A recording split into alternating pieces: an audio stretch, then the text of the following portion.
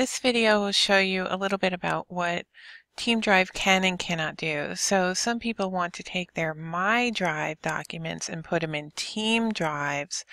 So if I wanted to put these agenda documents, this entire folder, into our Do It Training Team Drive,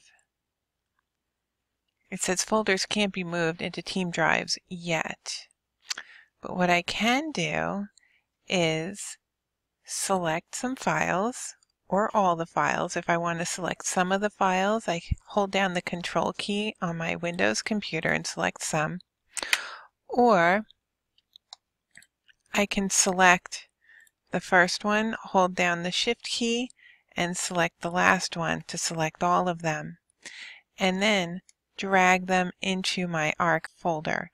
So basically, I can move files but not folders into my Team Drive. This says some people may lose access. Maybe I didn't share all these files with everyone that I share with the Team Drive, so that's okay.